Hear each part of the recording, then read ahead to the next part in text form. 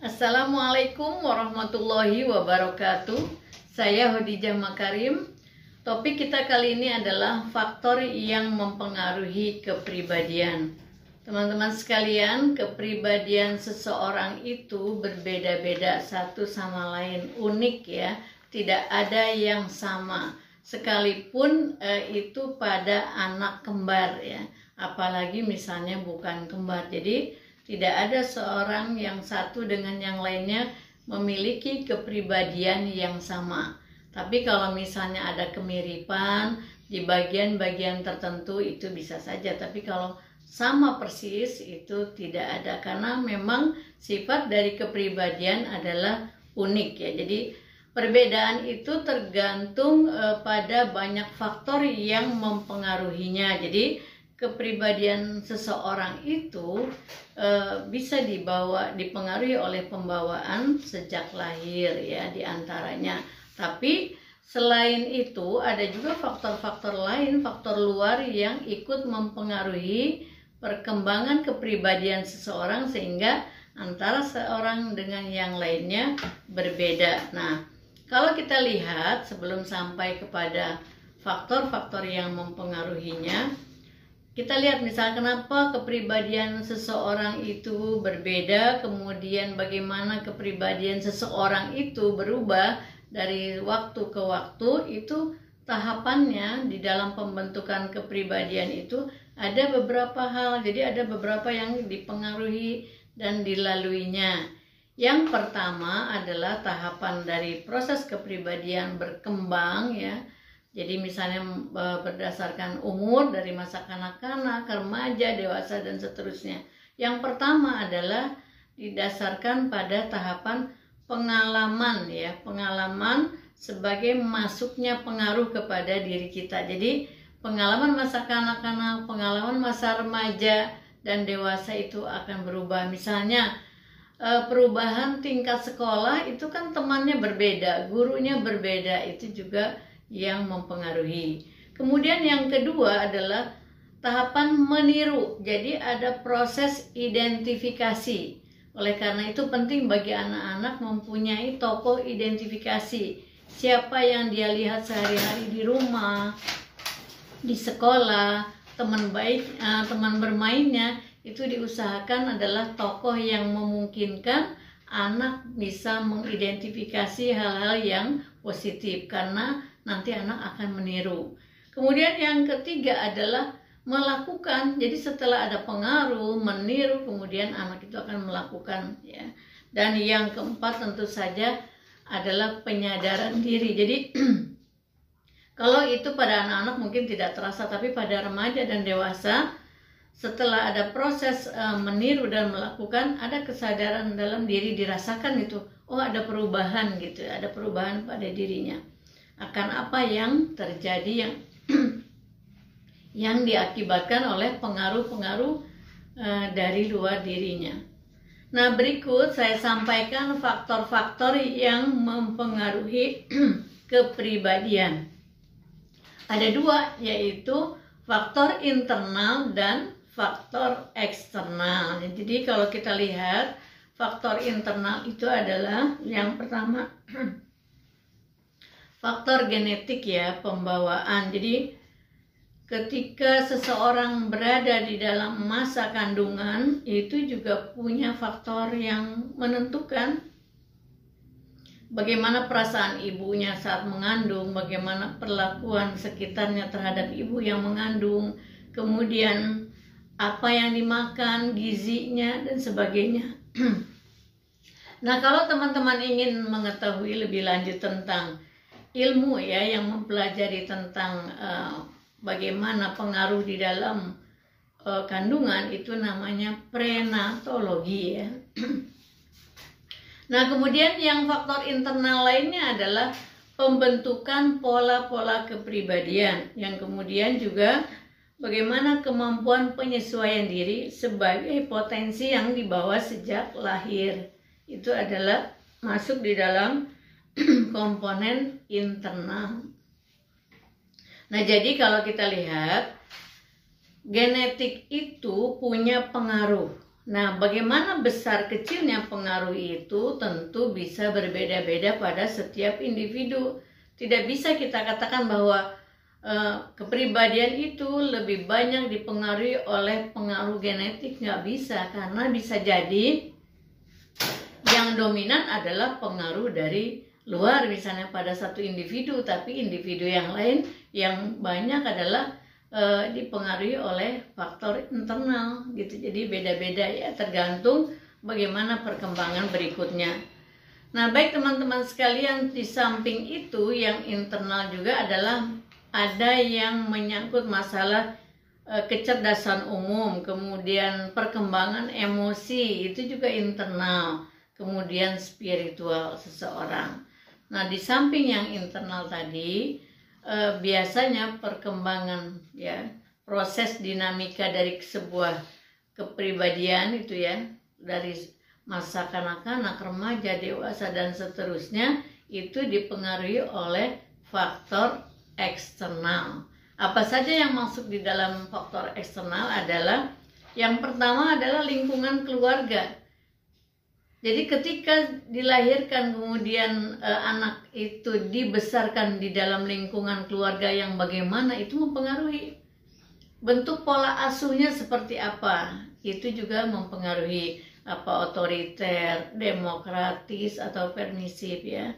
Jadi karena dalam keluarga itu adalah kelompok sosial yang pertama dan utama ya.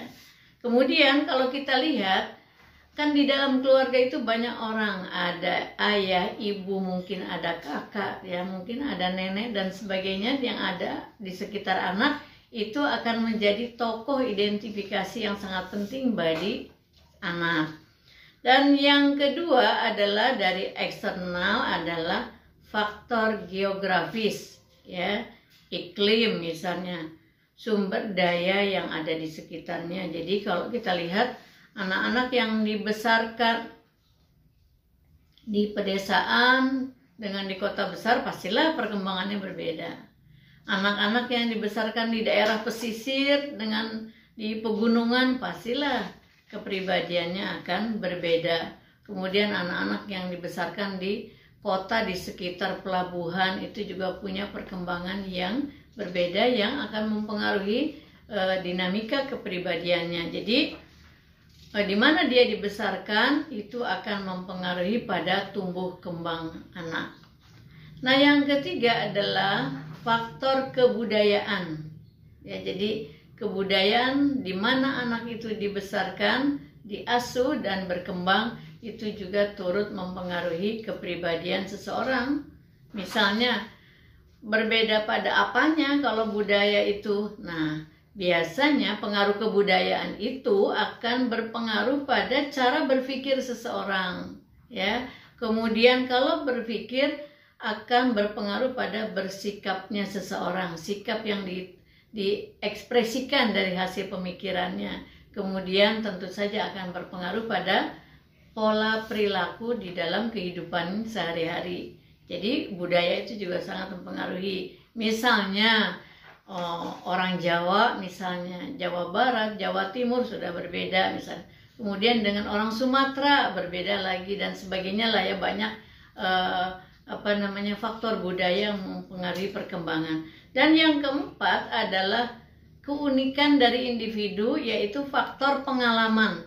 Faktor pengalaman individu yang dilihat, dirasakan, dan dilakukannya itu juga sangat berpengaruh. Dan ini termasuk di dalam faktor eksternal.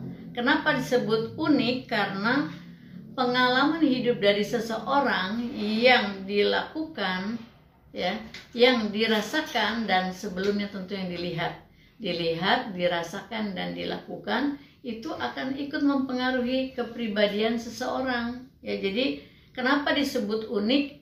Nah, jadi seberapa besar, ada orang yang punya pengalaman banyak tapi tidak digunakan untuk kepentingan perkembangan kepribadiannya, tapi ada orang yang sedikit pun pengalaman, dia akan lakukan itu sebagai suatu poin untuk merubah kepribadiannya ke arah yang lebih baik.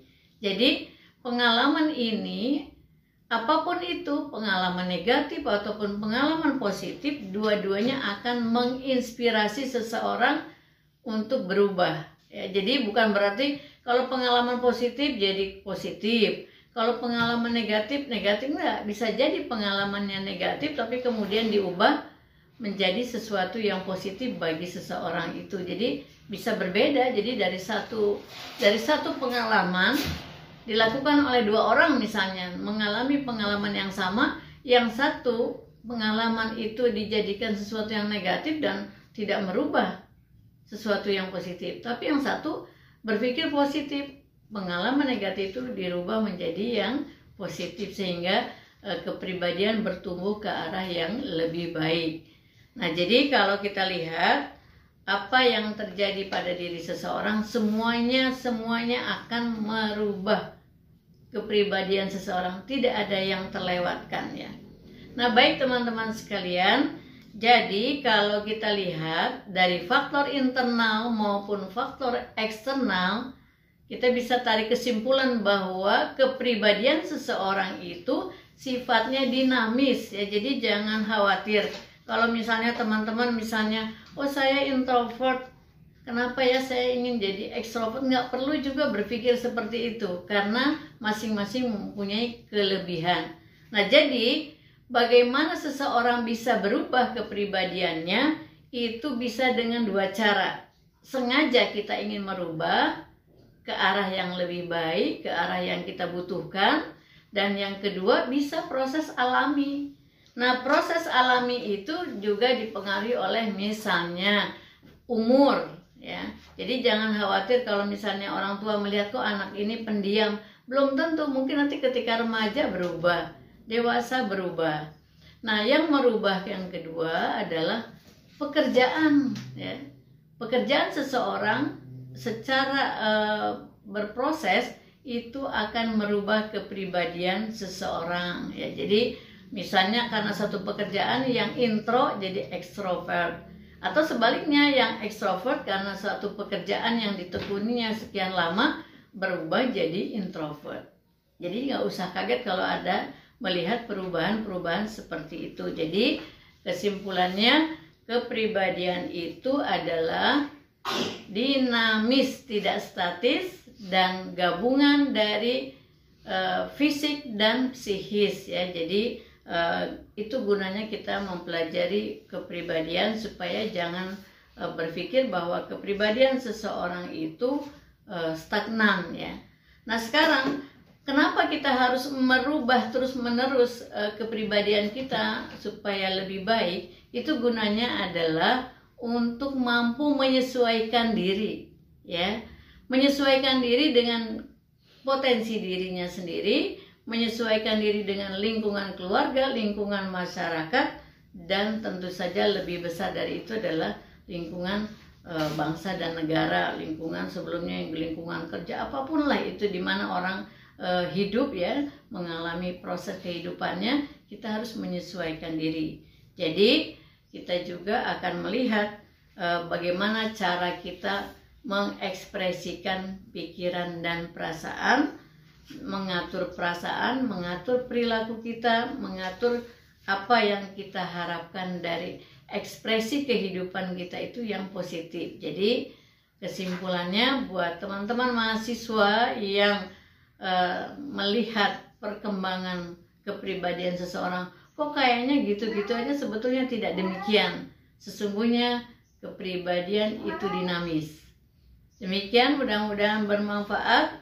Jadi kesimpulannya saya ulangi, kepribadian itu dinamis, bisa dirubah, baik sengaja kita akan merubah kepribadian kita atau sengaja merubah kepribadian orang lain yang ada di sekitar kita, guru misalnya, orang tua misalnya, dan sebagainya, atau secara alami lewat pengalaman dan proses yang dialami dalam kehidupannya sehari-hari. Mudah-mudahan bermanfaat. Assalamualaikum warahmatullahi wabarakatuh.